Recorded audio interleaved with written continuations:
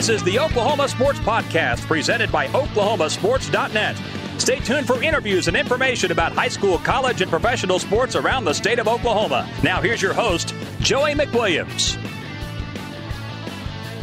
And thanks again for stopping by the podcast today. Our guest is Hannah Moeller. She is the head women's basketball coach at Mid-America Christian University.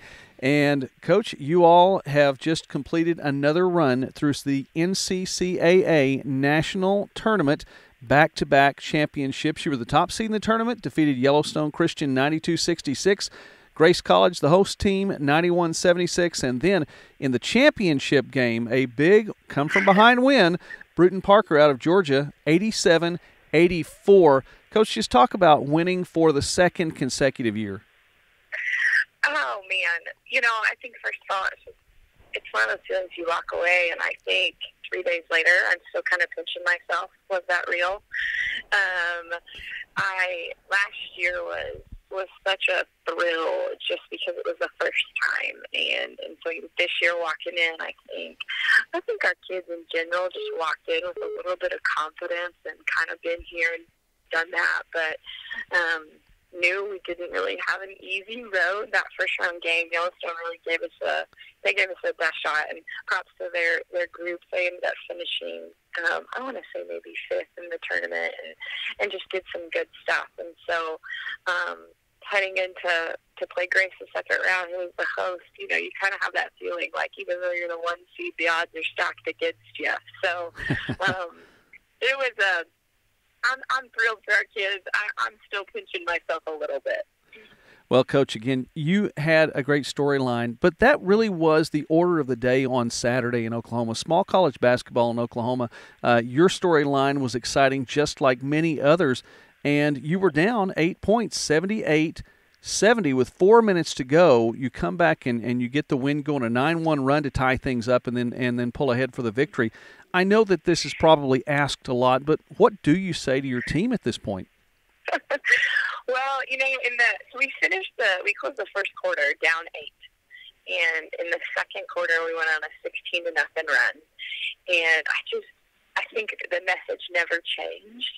I kept telling our kids, if we just get stops, we'll hit a shot. We just get stops, we'll hit a shot, and we do a lot of time and situation stuff in practice to prepare for those kind of moments, but we had a little bit of a lull in the game. There's a gentleman who had some health issues that they had to kind of stop the game, and so we paused and prayed for him, and then they ended up sending both teams to the locker room. And so when that happened, we just kind of used that time to regain our focus and talked about what we needed to do a little bit in our press to adjust, and offensively just reminded them we were getting really good looks.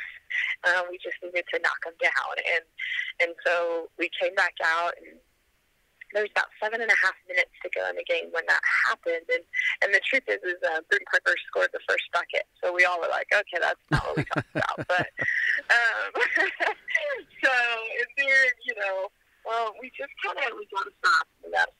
got to stop. And we didn't hit a 3 until, I want to say, somewhere around the 4-minute mark in the game. And Nevada didn't hit a 3, and then we had 2 back-to-back threes from Jessica Fairley that kind of changed the tide for us. But I kept thinking in my mind, if we will just get a couple big stops, we'll convert them to buckets, and we finally did. Told our kids, you know, we are reminding them we're getting good looks. They're going to fall, and just trying to pump them full confidence and fill their tank up, and then they made huge plays. Coach, you all were a part of something just really big on Saturday. Small college basketball in Oklahoma. I mentioned that 6-0 in playoff games with Oklahoma City women's basketball team, with Southeastern's men's basketball team, Southwestern's women's basketball team, some comebacks there as well, Southern Nazarene men's basketball team. OCU actually won twice in a 24-hour period. And then, of course, you all win the national championship in the NCCAA. Talk about small college basketball. The state of Oklahoma has had a good March. Oh, for sure. You know, I'm biased. I played in the Sooner Athletics 12 years ago, and so there's a piece of me that still feels like that's where some of the best basketball is in the country. And, I think none of that is surprising, that each of those programs are just excelling at a high level. Southern Nazmin just continue to get better and better. And, I don't want to give too much credit to the arch nemesis, but OCU is phenomenal in all that they do. So no surprise there. Well, it really was a big day, and it was fun, I think, for fans of college basketball in Oklahoma, specifically small college basketball in Oklahoma. Saturday was just a really big day. Speaking now with Hannah Moeller, who is the head women's basketball coach at a small college basketball team, Mid-America Christian, who has won a national title. Coach, the last time we had an opportunity to speak was before the start of the season, and you seemed excited about the year. Your team seemed excited about the year. I want to read a quote from you posted following the title game. You said, "We are extremely proud of what our group accomplished this week and this season. Specifically, I'm so happy for the seniors, for their careers to end this way. It was a blast to coach these women this year, and I'm so proud of how they've represented our program, our university, and most importantly, the Lord." Talk about what that means then and what a good season it was. Oh, for sure. We graduate 3 seniors, and all of them have had just on different days had huge performances. A couple in conference and a couple outside of it, but especially Jenna Kaufman and Shayla Coleman, they're huge pieces of who we were this year. And even in this last week, those two in particular, they just really shined at different moments. In particular, in the semis when we played the host team, Grace College, Jenna's defensive effort changed the game. And anybody that got a chance to see any of that game would know that Shay looked like a beast. She just commanded a lot of different things offensively for us, and so I really am just really proud of them. We talk a lot about in our program the importance of finishing well, and so few actually see that entire career through and stay committed and get to see the fruits of that. And so it's something I think that I always really want to praise when we have seniors that do that and do it well. Those three, they've done, all three of them, Darby Price as well, did that really well for us and just represent who we want to be and how they carry themselves outside of basketball. Shay actually got baptized 3 weeks ago in chapel here on our campus at Mid-America. Wow. So it's just been a really special year to watch the Lord bless a lot of different things in their lives. Well, that is incredibly cool, and I appreciate that we've had the opportunity now to talk about that here on the Oklahoma Sports Podcast.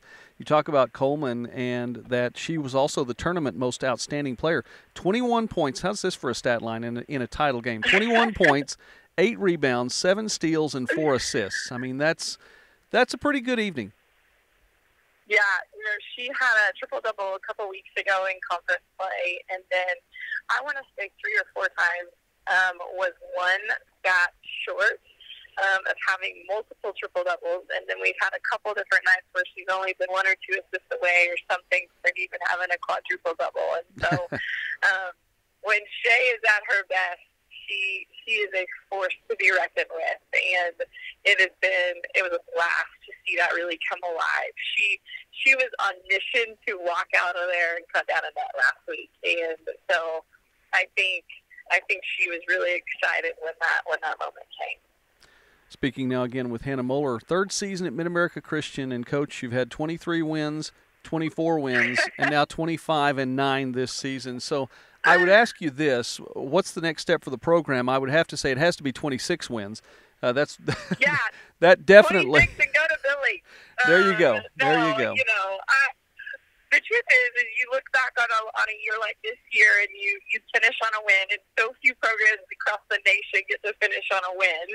And we just continue to be able to build who we are in the locker room first and foremost. And I believe culture wins far before skill and talent. And I think the young women in our program are really getting to see like the things that we do every day until we say we are matters, and that's converting into better performances. And so there was a couple of those this year of that 9-loss column that I thought kind of slipped by us, and we could have done even a little bit better, but we grew from them, and that matters, and I think that's part of it. But if 26 is the story for next year, I will be a happy, happy lady. That's for sure. Well, we'll just pencil that in and see how that works out, and a trip to Billings along the way. On the Oklahoma Sports Podcast today with Coach Hannah Moeller from Mid-America Christian. Again, the Evangels national champions, back-to-back years in the NCCAA. Coach, thank you very much for taking time with us, and just continue to enjoy and pinch yourself a time or two. Well, it was all right a couple days ago. It was St. Patrick's Day. That's all right. But just enjoy the ride and let it sink in. And congratulations to your team. Thanks so much for having me, Joey. I appreciate it.